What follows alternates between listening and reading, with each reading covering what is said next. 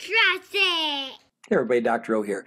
Now we're going to talk about transcription, which is the conversion of a piece of double-stranded DNA made of A, C, G, and T into a single strand of RNA made of A, C, G, and U. So here you see it happening. Now notice that the players involved, so here we have our DNA, and the DNA has to be unwound, and then a single copy of RNA is going to be made of this gene. So we'll talk about the 3 steps of transcription: initiation, elongation, and termination in a second. But I just want to talk about the players. Here you see the enzyme involved is RNA polymerase. So DNA polymerase reads DNA and builds DNA. So that's going to be used during DNA replication.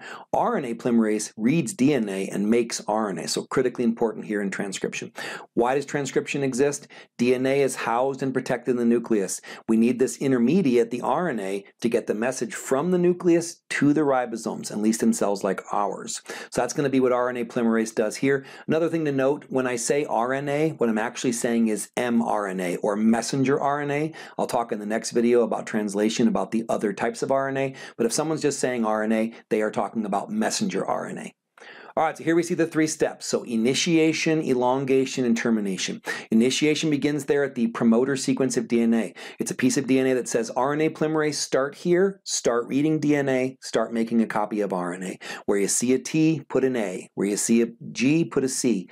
Where you see an A, here's the key, put a U, because RNA doesn't have thymine in it. It is replaced by its cousin, uracil. So the promoter sequence is where initiation occurs. Elongation is just RNA polymerase reading DNA and putting the corresponding piece of RNA together until we get to the terminator sequence of DNA, which says stop. So at the end, we're going to have a piece of RNA that ran from the promoter sequence of DNA to the terminator sequence of DNA.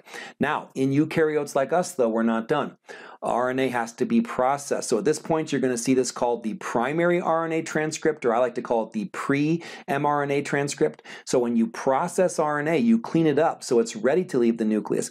3 key things have to happen. First of all, notice at the top we have exons and introns. You're going to splice out all the introns. How you remember that? Introns stay in the nucleus. They don't have to leave. Exons exit the nucleus. So you cut all the introns out. Notice at the bottom now we only have exons. The other key things that happen is you put a cap on one end and a tail on the other. So when you process RNA and clean it up in eukaryotes like humans, put a cap on one end, tail on the other, get rid of all the introns. They're cut out and they stay in the nucleus. This is the actual piece of messenger RNA that will snake out of the nucleus and go and find a ribosome where it's translated. Okay, so that is DNA transcription, the conversion of DNA into RNA. Next video will cover translation. I hope this helps. Have a wonderful day. Be blessed.